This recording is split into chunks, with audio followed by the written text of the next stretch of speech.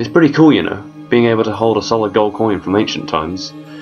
Yes, well, souvenirs from our travels are all very well and good, but they're not going to help us decide where to go next, are they? So come on, where do you fancy?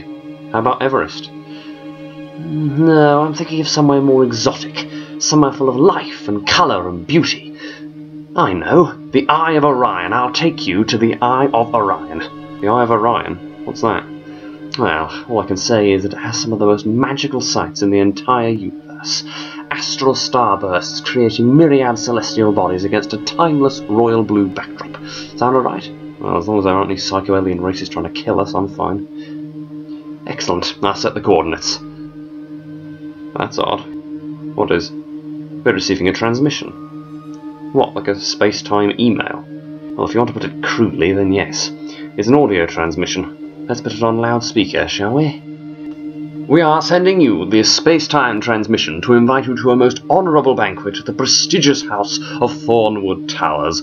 The master of the house sends his express wishes for you to join him for what promises to be a most enchanting evening. What was all that about? Well, from what I could gather, we're invited to dinner. Do you really want to go to some dull wine and cheese party? Well, it'll be a pleasant change, and besides, I don't want to appear rude. Right, how do we get there? Well, a transmission sent coordinates. I can get us there in no time. Oh, and Jess, don't mean any offence, but we are going to a dinner party, so you might want to spruce yourself up a bit. Okay, what was that about not being rude? Ah, much better. I'm glad it meets your exacting standards. Are you sure you want to do this? Of course! Besides, what could possibly go wrong?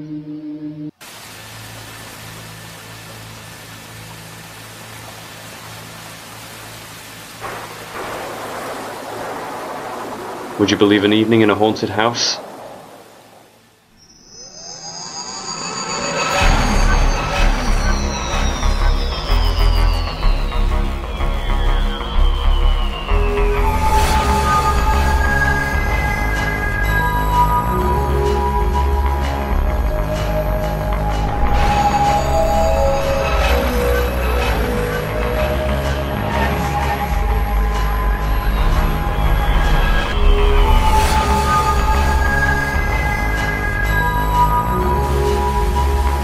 Very odd. What? The architecture.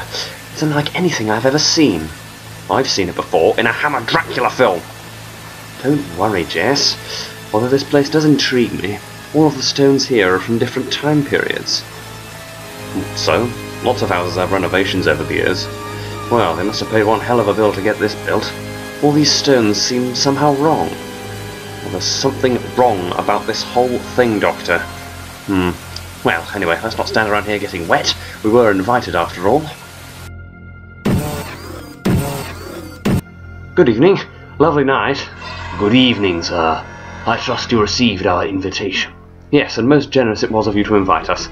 The master of the house does love to please his guests. Come in out of the cold. I am Carstairs, the butler, sir. May I take your coat? Oh no, I wouldn't worry. It'll soon dry out by a fireplace. Of course, sir. In the parlour. This way. The other guests are already inside. Wonderful. Well, thanks ever so much for inviting us again, and give my compliments to the master of the house. You can tell him yourself, sir, when the time is right. Bloody hell, Lurch has gone all high-tech. That cybernetic leg, yes, I noticed it too. Well, it's pretty hard to miss. Very interesting. Everything about this house seems out of time. I wonder what else we shall find. By Jove! And to you, I trust you are the other guests. I would hope so. Otherwise we've got quite the wrong house. Oh, do shut up, you impudent fool! You look like a wise fellow and... Oh, great Scott! A woman! Yeah, got a problem with that? She speaks as well. Yes, she's a very good friend of mine. I'd like her to become a very good friend of mine. Shut up! If I'd known there were going to be women speaking their mind tonight, I wouldn't have come. Well, It's nice to see the master of the house invite such charming guests. Well, we're here, aren't we? I didn't get your names. Colonel Harbergast, at your service, sir. Hello, Time the Trickster. At your service, sir. Well, I'm sure we're in store for a very memorable evening. Do either of you two know anything about the master of the house? Never met the chap, and if he invites people like your friend along, I'm not sure I want to. Doctor, can we leave? This place gives me the creeps, and Colonel Sexist over there is really getting on my nerves now. We'll at least have a drink before we go. And this house is probably poisoned. Why would anyone invite us here, along with 2 other people who are completely different? 4 different people in an old Gothic house. Makes for a rather good story, doesn't it? 4 little soldier boys.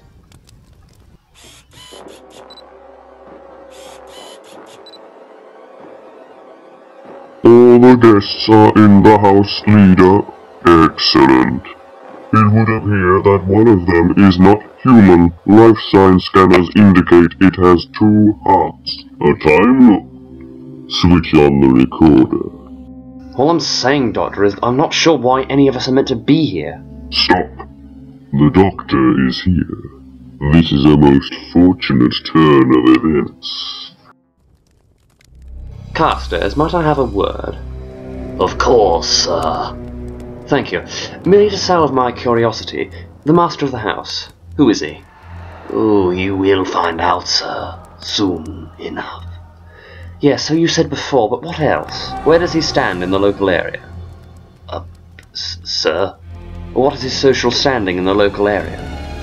Local area, sir. What local area? One more question. Is he the one that gave you that leg? You will learn soon, Doctor. The master of the house is one of many talents. Well, anything? No, the usual masking the truth. Although I'm beginning to get an idea about where we are. What do you mean, where we are? We're in an old house. Are we? And if we are, where's the old house? What are you 2 talking about? Can't be anything intelligent. You never can talk like that with a woman. They can't understand it, you see. Oh, will you shut up? Get that drink down your neck, maybe you'll pass out. I will not be spoken to like that, particularly by a woman. Now, Colonel. No need to raise your voice, is there? We don't want to disturb the other guests, do we? I fear that ship may have already sailed. What's a ship for sailing upon a barren sea? What's a girl for wailing to death beneath a tree? Great, he's talking in poetry and riddles at the same time. Now, I always enjoy a good riddle. Tell me, Time, have you got any more? The stomping boots above our heads, they hear the master's call. The men in shining armor come to lay waste to us all. Right, I'm leaving. Jess! Leaving to have a good poke around, that is. Thought so. Let me know what you find. Maybe now we can have some intelligent conversation. Well, why not? After all, the brain is there for thinking, is it not? Oh, I'd forgotten you were here. Anyone for charades?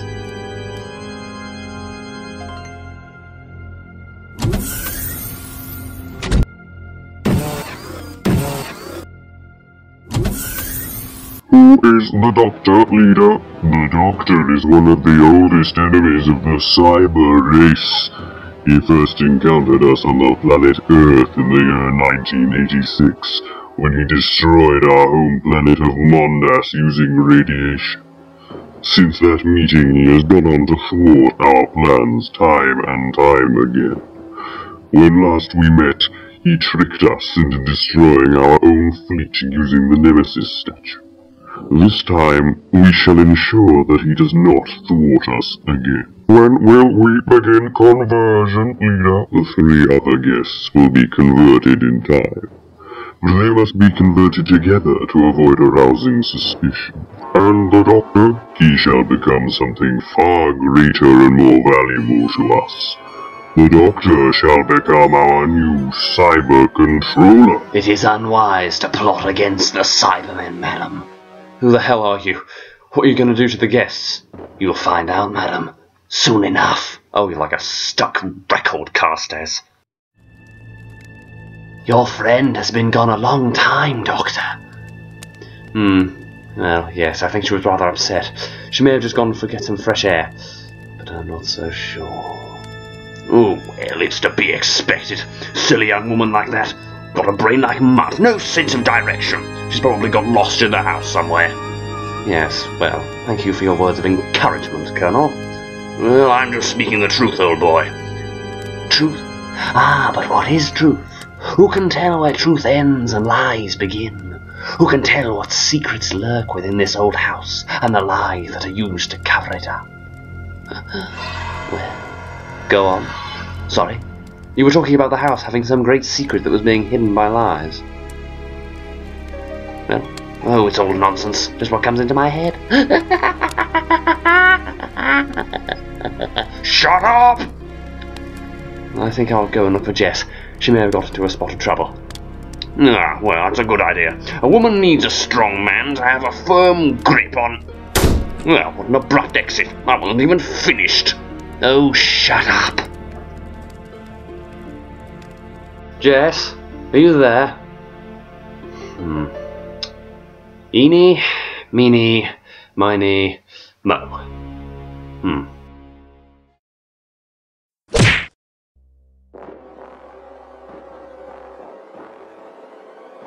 Jess, what? Oh no. What are you doing here? Surviving.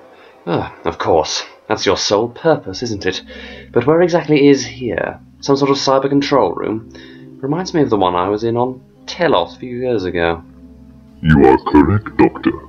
This control center is hidden behind a secret panel in the house. A secret passage?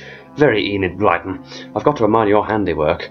But then again, it was always the genius of the Cybermen that proved to be their downfall in the end. Not this time, Doctor. We are prepared to destroy your companion if you do not cooperate with us. Jess, where is she? What have you done with her? She is perfectly safe. For now. Ah, some movement at last. Is dinner laid on the table? I regret not, sir. You regret not? Then what in blazes are you... The master of the house wishes to see you. Both of you. Ah, well, that's splendid. Where are we to meet him? In the trophy room. I will lead you there. This is where the master of the house is to meet us, is it? Can't say I think much of the company. Shut up! I say, what's in these cabinets? You. What? So sorry to do this, gentlemen, but the Cybermen must survive. That message, I take it you sent it. Correct, Doctor. We send out our signal, complete with coordinates. In the hope that they would come to this old house and be converted. I hope Harvagast and Hallowtime are all right. Carstairs will be dealing with them. Ah, yes, your cybernetic butler. Or should that be Pet? Partially converted so as not to attract too much attention from travellers, but just enough to remove all emotion. Very clever. You forget, Doctor, that we are the most advanced race in the galaxy. Don't make me laugh. I've said it once before and I'll say it again. You're just a bunch of pathetic tin soldiers skulking about the galaxy in an ancient Victorian house. You will honor the cyber race, Doctor, or you and your friend will die. Kill me if you want, but I'm a hair on her head. Do not attempt to bargain with us, Doctor. We will not comply. All right. All right. Bring her in. Doctor! Jess, they haven't hurt you, have they? Oh, apart from the occasional throttle, I'm fine. Well then, Cyber Leader, what do you want with me? Your fate will remain a secret until the right time, Doctor. It seems everyone's been saying that tonight. I overheard them. They want to make you their new controller or something like that. If she speaks again, eradicate her. Jess, I think it would be wise if you let me do the talking. So, your new controller, eh? Yes, as far as I can remember, The last one is a bit bruised. After you shot down our controller on Telos, we attempted to make repairs but couldn't. We need to convert someone with the intelligence to lead the cyber race. And you, Doctor. All of time and space to explore. The Cybermen could once again hold the key to time travel. Once again? You barely managed it in the first place. The Cybermen tried to get control of time. Yes, they tried to avert the destruction of their homeworld, Mondas, but I stopped them. You see, the Cybermen have numerous weaknesses. Radiation, gravity on one occasion, and let's not forget, gold. What is this? Gold dust. Rather lethal to the Cybermen. Wouldn't you say, Cyber Leader? Destroy him! I wouldn't. You need me to become your controller, don't you? How long have you been waiting for someone like me to come along? A couple of decades? Centuries? Do you really want to wait that long again? What do you want, Doctor? First, bring Jess over to me. Good. Now I'd like a box of chocolate hobnobs, if you don't mind. Feeling a bit peckish. Why don't the Cybermen like gold? The chemical structure of gold clogs up their breathing apparatus and in effect suffocates them. Now, let's make our exit, shall we? Wait. Carstairs will deal with them. What are those things? The Cybermen. Some of my oldest and deadliest enemies. Originating from the planet Mondas, the twin planet of Earth, the Cybermen were once humans, but that wasn't enough. Life itself wasn't enough for them, so they enhanced themselves cybernetically, converted into creatures completely devoid of emotion or remorse. A race so ruthless they'd convert the entire universe, just in order to survive. And they want to make us like them. They want nothing more. So what do? Find the Colonel and the Clown? If it's not already too late for them. It won't do you any good to hide, sir. You are quite helpless. Well, where are you going to take us? I have a nasty idea. It's as I feared. They've already got to the others. What's happening to them? Why are they just standing in those cabinets? I wish I knew. Preservation before the conversion process. The Cybermen have really thrown me a curveball with this one. You might as well admit it, Doctor. You can't stop the Cybermen. Well, I don't see why not. I've stopped them plenty of times in the past. It was the first time for everything. I always admire your optimism, Jess. So, I am to become the new cyber controller? It is a great honor, sir. Is it? To have your memory, your emotions, everything you've ever held dear wiped away in the blink of an eye? What must it be like for the people that remain? To have their relatives and friends, people who they love and who once loved them, trying to kill them? What kind of life is that? Think about it, Carstairs. Think about it. Nothing can stop the Cybermen now, Doctor. Oh, and just when I was beginning to get comfortable. We will begin your conversion, Doctor. Deactivate the cloaking device.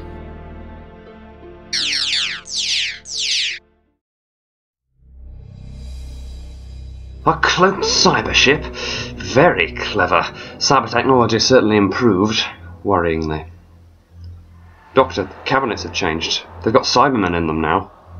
Yes, the cabinets were in fact cyber conversion booths. Once the cloaking device was lifted, we see them as they really are.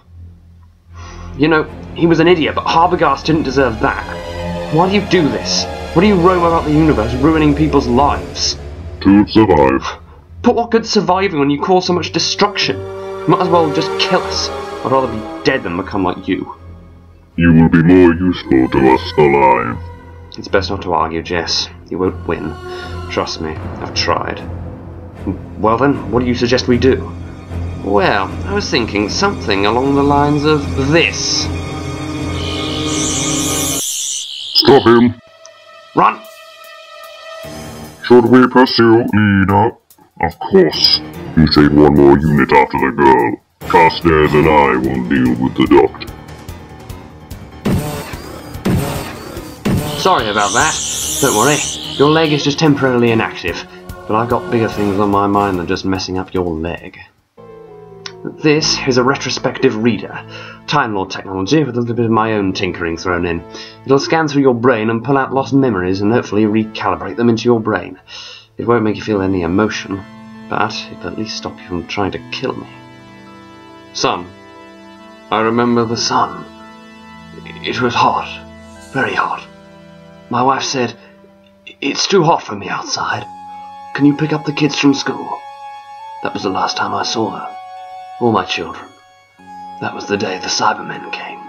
They took me away. Don't know what they did with the others. I remember it was very hot. And then very cold. It worked. It actually worked. Carstairs, could you come with me? I have a favour to ask of you. Yes, sir. What is it? I need you to help me stop the Cybermen. Very well. I will fetch my gun. You have reprogrammed Carstairs. Yes, I thought a quick dose of memory would be good for him. Hope you don't mind. I can see we would never fully convert you, Doctor. To that end, you must be destroyed. You shall not harm the Doctor. Well, I'd rather you hadn't resorted to that level of violence, but we can't stand around here stalling. We've got to stop the Cybermen. I also need to find Jess. That's first priority. I can use my enhanced optical units to seek out her heat signature. Really? I must say, it is rather nice having a personal bodyguard. I don't suppose we could get a coffee and forget the whole thing? Oh, if only I had any gold on me. Of course! That's right. You know what this is, don't you? A gold coin. As long as I'm holding this, you can't hurt me. You want to convert me, so obviously you don't want to kill me. Could just stand here with this coin for hours. See who gives up first. I fear that might become tiresome after a while. Doctor! Doctor, look out! It's alright, he's with me. So, Cybermen, your leader's dead, your butler reprogrammed, your orders redundant. What are you going to do now? I have stopped the Cybermen. Sort of. But our work isn't over yet. I'd like to know if this ship has a power core. Yes, on the lower levels. Let me guess. You're going to blow the ship up. What else was I going to do with a power core? I will do the deed. Sorry? I will blow up the ship myself. You would sacrifice yourself to help us. Quite so. It is a curious thing. I feel a most strange sensation. I regret helping the Cybermen. I feel... Guilt? Yes, that is it. Guilt. But guilt is an emotion. You can't feel emotion. Well, I guess it's a first time for everything, isn't there, Doctor? Yes. Yes, I suppose there is. What do you look so pleased about? He's going to kill himself. Well, don't you see? If one converted Cyberman can feel emotion, what about the rest of them? Think about the possibilities. Carstairs is going to die emotionally, something no Cyberman has ever done before. Enough stalling now, Doctor. Take Jess back to the TARDIS. I'll handle things at this end. Thank you, Carstairs. Thank you for giving me hope in the Cybermen. Ever since my conversion, I was conditioned to believe that emotion was a weakness. But now, I don't believe those lies. The lies the Cybermen told me. Emotion is not a weakness. Emotion is the greatest strength of all.